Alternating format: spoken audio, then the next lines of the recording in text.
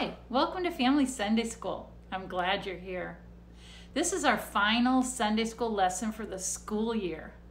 I've had a lot of fun with these Bible stories, and I hope you have too. I also hope that you will join us for a new program called Sunday Blast, beginning June 6th, right after church. We're going to gather together in person for a half an hour every Sunday after church for a story and games and maybe a craft here and there. And if it rains, we'll just move inside and be a little creative with our socially distancing. Can you guess what this is? I brought this today. This is called a pinwheel.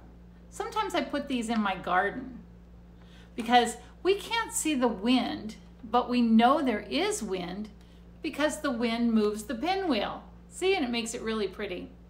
Can we do a little experiment? I brought a fan with me. Let's see if the fan will make the wind move the pinwheel.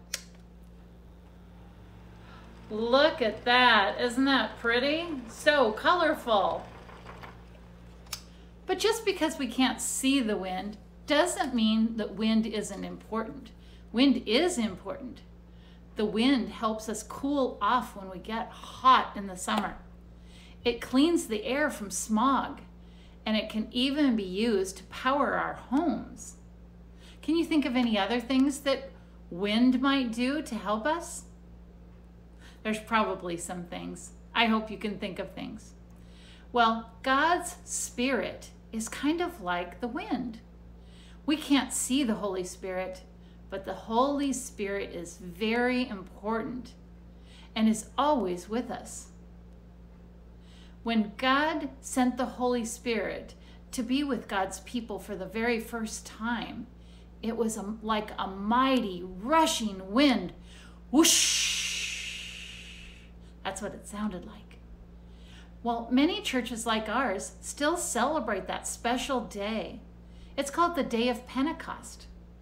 On the first day of Pentecost, some believers were all gathered together, and when the loud wind came, whoosh, they saw what looked like tongues of fire that came to rest on each of their heads. And all of them were filled with the Holy Spirit. How would you feel if you saw fire coming down on your head? I know I would be scared, wouldn't you? Well, the Holy Spirit helped those first believers share God's message of love with everyone around by speaking other languages. We're all filled with the Holy Spirit too.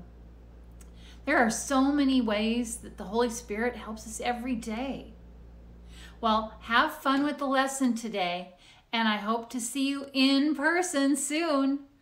Thanks. Bye.